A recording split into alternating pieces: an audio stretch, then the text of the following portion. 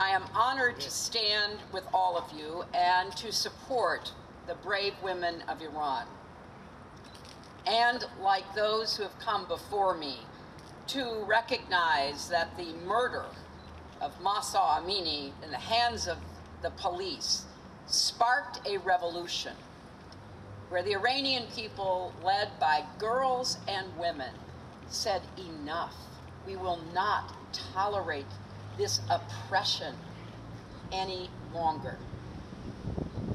So I stand here honoring her memory as well as the more than 400 other Iranians who have since been killed protesting her death and protesting for their freedom, and the tens of thousands who have been arrested.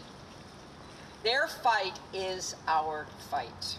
The campaign, Eyes on Iran, which is a multimedia art activation in the shadow of the United Nations, is intended to make sure that the public does not forget or ignore the brutal crackdown occurring on Iranian women and girls.